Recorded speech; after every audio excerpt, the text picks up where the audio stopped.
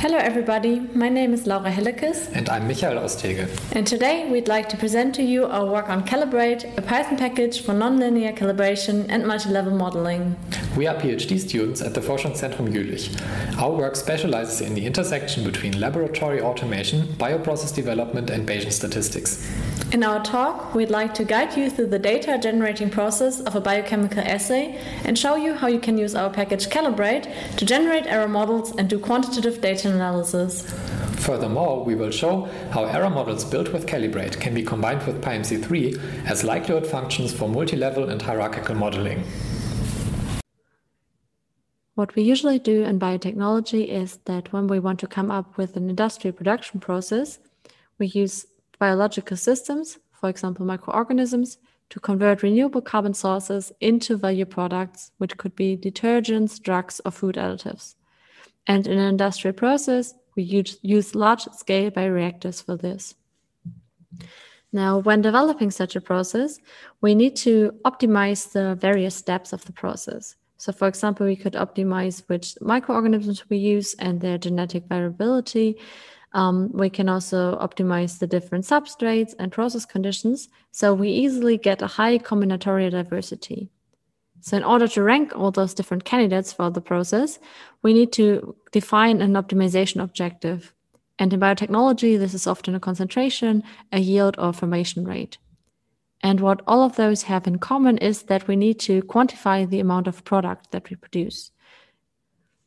Now, bringing this into practice, let's consider a little thought example where we have 4 different candidate processes and we want to rank them by which one has the fastest product formation. So in this little graphic here, where the kinetics are shown, this would be the slope. Now, in order to determine the kinetics, we need to take samples of each of those candidates at different time points. So here we have 8 samples, so in total we would have 32 samples. And what we can do now is we can measure those to quantify how much product we have at each time step. And with a little bit of Python magic and also using PyMC 3, for example, we could come up again with the product formation rate, so our performance indicator, and an uncertainty for our indicator. Well, going on with this thought experiment, let's now imagine that our product would be an amino acid, for example, glycine. And as I said, we have 4 candidates, so we have 4 independent time series that we want to characterize, and each has 8 samples. We have to come up then with the measurement method to quantify a product, and in the case of an amino acid, this could be a photometric chemical assay. What is this? Well, the problem is we can often not measure these amino acids directly, so we use the so-called ninhydrine assay. The substance down here, ninhydrine, is reacting with the amino acid to form a dark blue reaction product. And this blue dye we can now measure by absorbance in a so-called photometer. So here we have a possibility to quantify the amount of product we have. Now, putting this together in the big picture, how can we quantify product formation for our ranking? Well, we already said we need to take samples, and when we have them, we now have already seen with the biochemical assay, we have a quantification method. So the missing step here that we still need to do is now we need a process model that can describe the kinetics. So in the end, we can infer from this the parameter of interest, the product formation rate. But wait, if you think about it, do we really already have all the steps that we can already go into the process model? Well, for this process model, we need to compare our measurements with the predictions, and those are concentrations. But as I said, we measure indeed absorbance from a photometer. So what's missing here, what we still need to do is that we need to come up with a calibration of this chemical assay with standards of known concentration. And then we need to come up with a regression model that is describing this input-output relationship. So the relationship between the concentration of the amino acid and the absorbance that we measure in the end. So let's have a look at this process here, so how we come up with a regression model. Well, from now on, when we talk about the inputs, so the concentrations that we want to find out in the end, we will talk about the independent variable. And when we talk about the absorbance, so observation, we will talk about the dependent variable. And because we know not all people here are familiar with such kind of biochemical assays, we want to now guide you through this data generating process, so how we get the absorbance measurement in the end in this small video. So what we do here is first we add 20 microliters of sample from each of our different time points. And as a next step, we also add now 20 microliters of our assay reagent, the ninhydrine. The reaction can then take place. And you can see here, there's now in the first column, there's already the blue dye forming. And now in this fast forward video, you can see how the reaction is taking place and a lot of dye is formed. After a defined period of time, the reaction is stopped by adding 160 microliter of water to each of those small reaction chambers. So after this, we now have our blue product in a certain concentration, and we can measure this plate and get absorbance values for each reaction chamber. So what we have to take into account now that we've seen the data generating process is that either if we do it with known standards or with our samples in the end, those measurements and the whole process is subject to multiple sources of noise. So for example, this could be that we have like error-prone pipetting of volumes, or the device itself could have different errors. So what we need now is not only a simple calibration, but we should come up with a model that describes the trend between input and output, but also we should model the noise. So how can we do this coming now to the data side? Well, we already have the data. We saw this in the data generating process. Next, we should bring this into a format that we can use in Python. So for example, we can read it into pandas data frames. And then what's always a first good step is we should plot the raw data. And down here, you now see the relation between absorbance and our standards of known concentration, also here with the logarithmic x-axis. So on first sight, we could think now for a model of the trend, maybe this is a linear model, and you can see there's some random fluctuations. So maybe we can assume a constant noise or maybe a linear increasing noise. Now, how can we formalize this process a bit? What we in Calibr8 do is that we consider this model of trend function and model of noise together as so-called error models. So here you would see an example for an error model. You see by this solid line here in green that there's a trend describing the relationship between independent and dependent variable. And for the noise, we assume a distribution, for example, normal distribution. So how do we get this trend and noise? Well, we can insert our calibration data. So for this, we know both the independent and the dependent variables. And we can, if we assume for the noise, for example, a normal distribution, we can come up with a likelihood. So we can optimize this until we get the trend function and noise function that ideally describe this, or that nicely describe the calibration data. And what's great now about those error models is that we can derive from this, once we have the model, both a distribution of the measurement outcomes. So if we insert the a value for the true input, we get a whole distribution for this dependent variable. And the other way around, if we use the model inversely, we can condition on the observation. So we give one or several observations and we get a distribution for the true input. So that means how certain we can be about the true concentration. And this now we will get by using Calibr8, and in the following we will show you how you can easily do this using our Python package. So let's take a look at a concrete example. In most cases, error models do not have to be implemented from scratch. Instead, they can inherit from one of the base models from Calibr8. In this case, we're inheriting from a base class that has this suffix t. This stands for student t-distribution, describing the noise. We found that in practice, this does not only account for outliers, but is also more numerically stable and easier to work with in optimization and sampling. To implement the error model for the ninhydrine assay in our application example, we inherit from the base polynomial model t, so we can model the trend as a first-order polynomial and the noise as a constant. After instantiation of the model, we can use convenience functions such as fit SciPy from Calibr8 to fit the model against calibration values. We have to provide an initial guess for the parameter vector and also bounds for the model parameters. After fitting, we can call the plot model convenience function to get a plot of our fit. Here we can see that our assumption of linearity does not hold, and also the assumption of constant noise does not match well with the data. Instead of a linear model, we can use a 5-parameter asymmetric logistic function to model the trend as a function of the logarithm of the independent variable. The 5-parameter asymmetric logistic function is parameterized by a lower and upper saturation limit, an inflection point, the slope at the inflection point, and an asymmetry parameter that moves the inflection point between the limits. This way we can account for nonlinear trends and saturation of the measurement system. In this case, we model the scale parameter of the noise as a first-order polynomial function from the mean.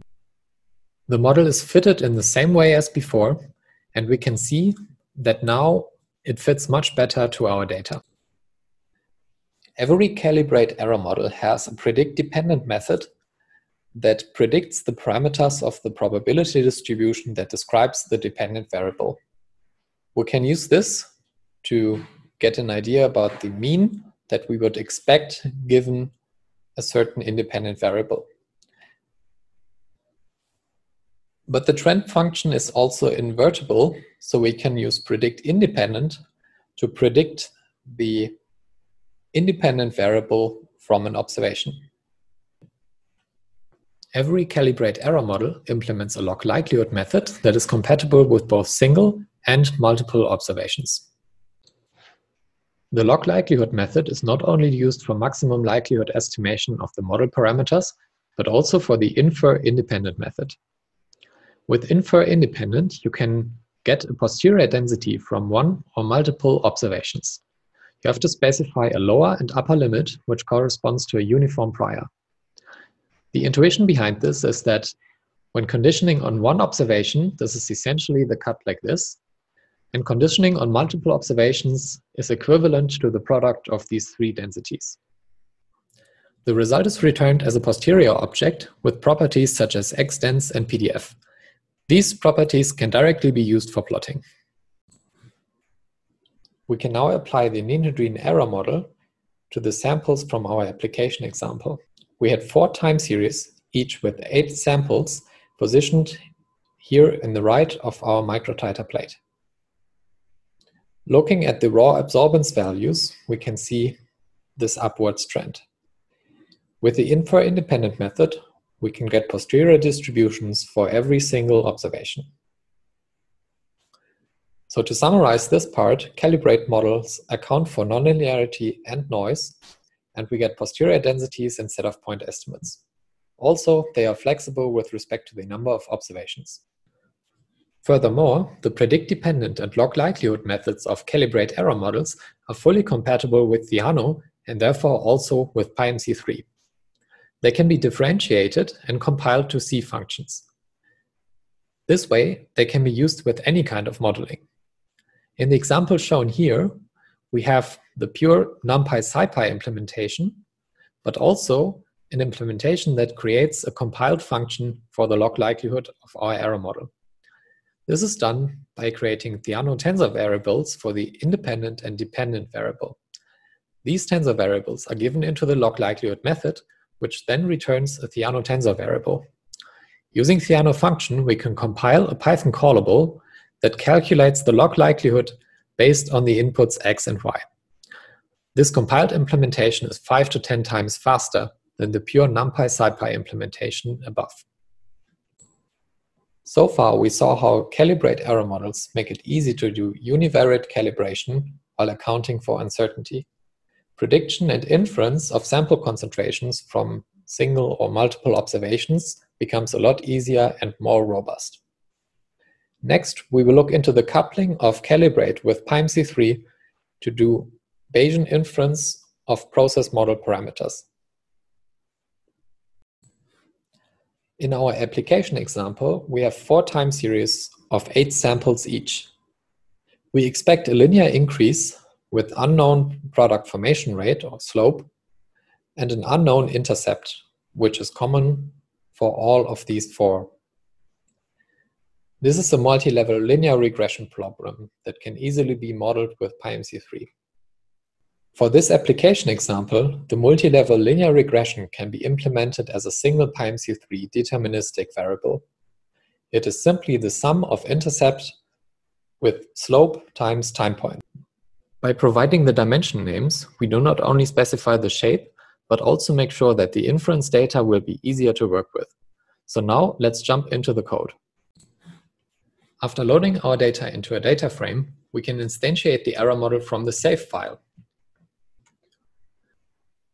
For the definition of the PyMC3 model, we will pass coordinates. This makes it easier to associate the dimensions in the sampling result.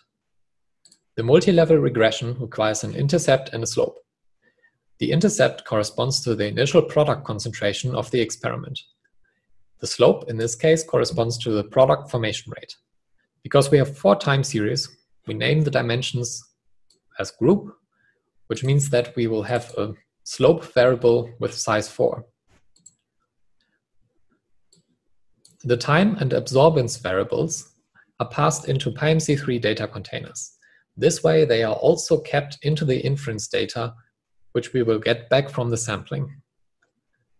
Furthermore, they are reshaped to be of dimension time point times group, which makes it easier to do the prediction in a single line. Here we have to do a bit of Theano tensor variable slicing, so the element-wise operations work out. Again, the shapes are named with the dimensions.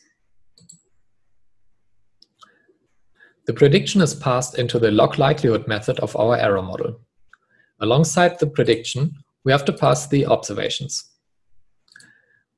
This single call to the log likelihood method constructs the computation graph for making the observations. Finally, we can create and plot this new PyMC3 model. Now we can hit the inference button and sample this multi-level regression model with nuts. We specify return inference data, so we already get back the RV's object from the sampling.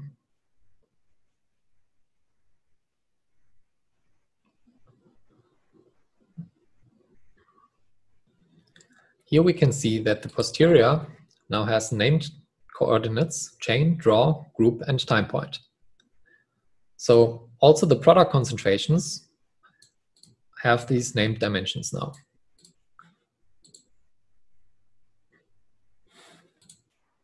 We can make a trace plot with RVs to inspect our MCMC chains.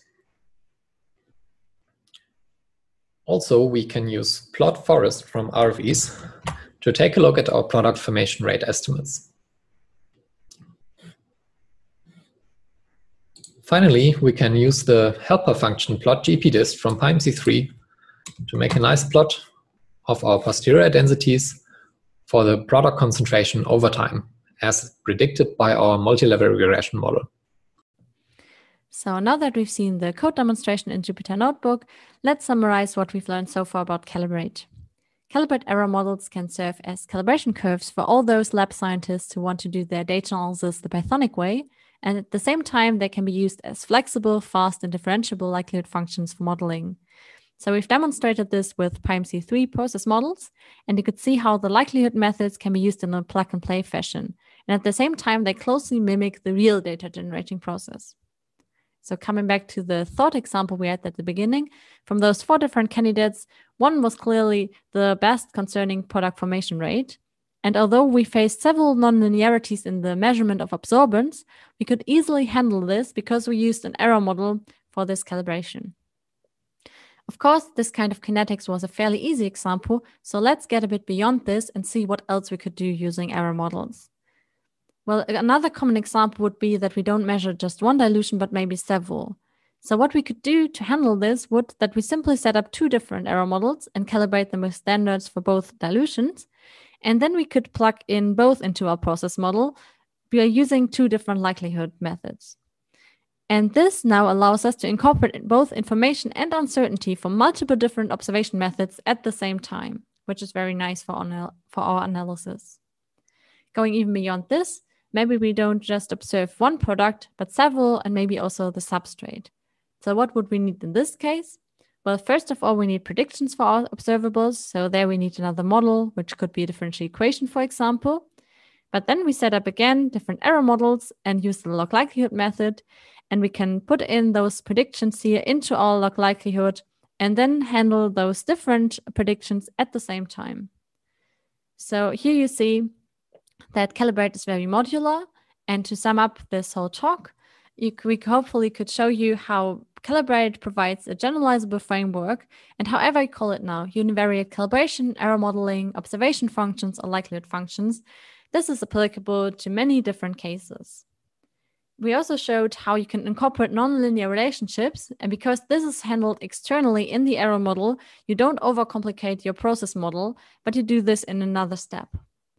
And finally, because this is so modular in the plug-and-play fashion, you can account for various sources of data heterogeneity. We hope you enjoyed our talk. Thank you for taking interest in our Python package Calibr8 and in Bayesian error modeling. You can find us on both Twitter and GitHub, where you will also find the link to the paper and code. And now we are looking forward to the Q&A on the PyMC discourse.